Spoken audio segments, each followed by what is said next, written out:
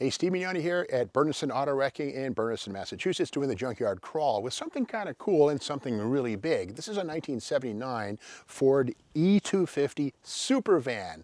Now, the term Super van was first applied to Ford vans in 65, 6, and 7, and that meant they had a sort of caboose added onto the tail.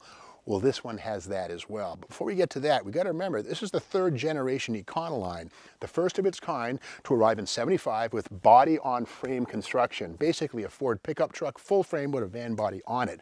These things were truly heavy-duty vehicles. This one here is an E250, has the 8-lug wheels. I mean, heavy-duty suspension on this one.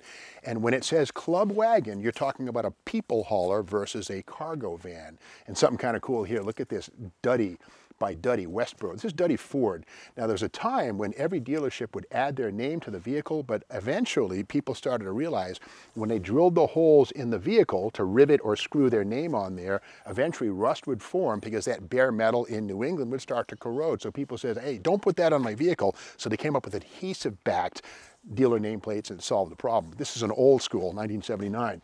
Now, Duddy was one of the leading Ford dealers in New England, in Worcester. Also Duddy Toyota. I think they're still around. But anyway, this is 1979. This, I believe, is the first year for the square headlights on Econolines, round ones in 75, 6, 7, 8. But again, this is kind of weird. The halogen light, this one here is basically fallen apart. The glass outer by Philips has delaminated. Right here we can see the reflector, and there's the halogen bulb inside, which you don't want to touch, but you know what, it doesn't matter now. Kind of weird to see this thing fall apart like that. That's not by design. These are supposedly sealed for life. Well, nature can degrade anything. Now, the beauty of the third gen Ford Econoline vans was its out front design, as Ford called it, which meant, of course, it had this snout. We've talked about this before in these videos, and if you haven't seen those videos, we got about 3 or 4 of them that talk about this third gen Ford van. They're pretty advanced.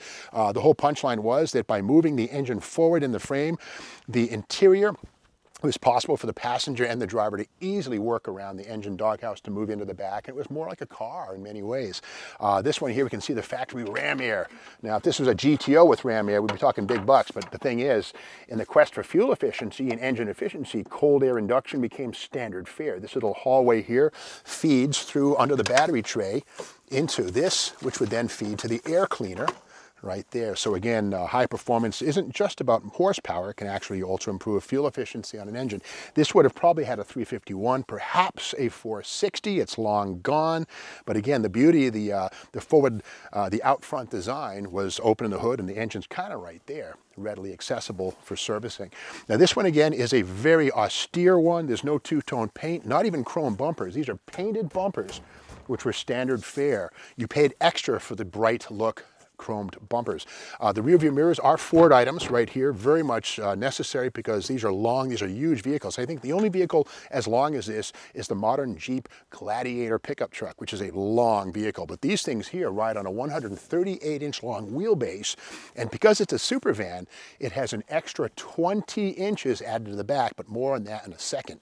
Now, we look inside this one, and this is a bare bones basic one. And we can see that on the door panels here, there's no vinyl, there's no carpeting, nothing, just metal and hard plastic. Very austere manual windows. Inside, rubber floor mats, no carpeting. Standard equipment was these bucket seats, which is kind of cool, but even the headliner on this thing, Shane, I'll reach around and look at this. The headliner is this like pressed plaster, you know, cardboard kind of fiber stuff right there. Very austere. This one wasn't automatic, as most of these were, but again, pretty basic stuff. But there's that doghouse, the engine doghouse flipped over. But again, by moving the engine so far forward in these things, it made it a lot easier for driver and passenger to walk around, get in the back of these things without having to open a door and go outside. Speaking of doors, this one does not have the optional sliding side door, and there's a reason for that. These are simpler, the opening doors like this, but the thing of it is, this has a wider 42.5-inch wide opening.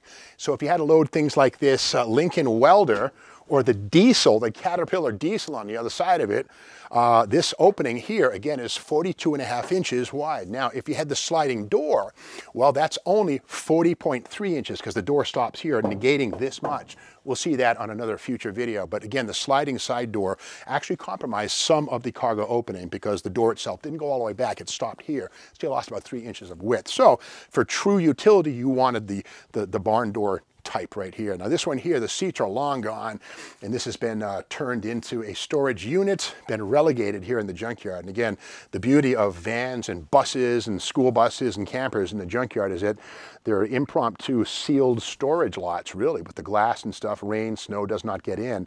And so a lot of times you'll see vans like this turned into storage units. But again, we look to the back of this thing, and here is what made this a super van. This is the 20-inch long section.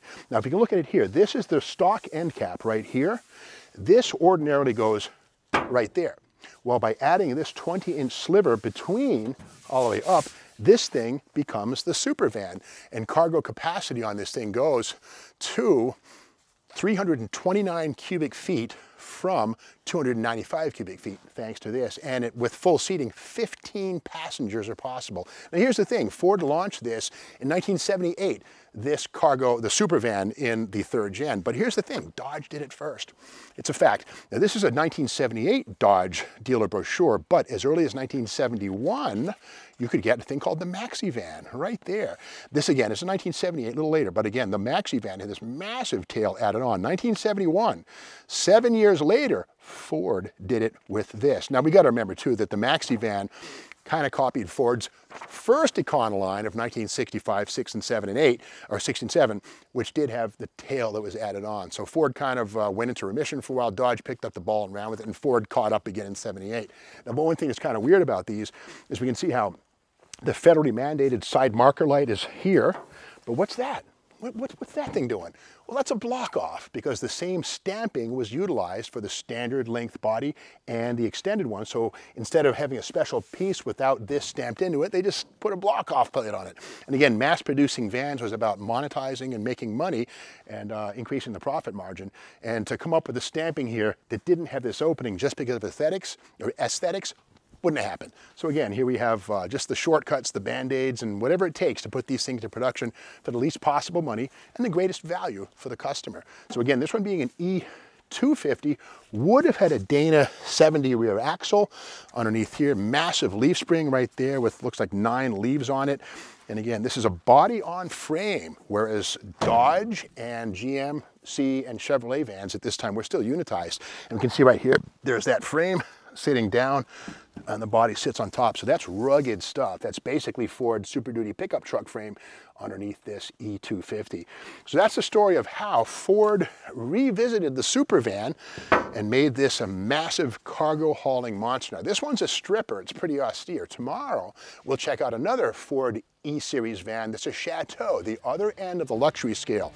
You don't want to miss it. In the meantime, be sure to subscribe to the Steve Maggs YouTube channel and give this video a thumbs up if you liked it. And we'll see you again tomorrow for more Junkyard Crawl.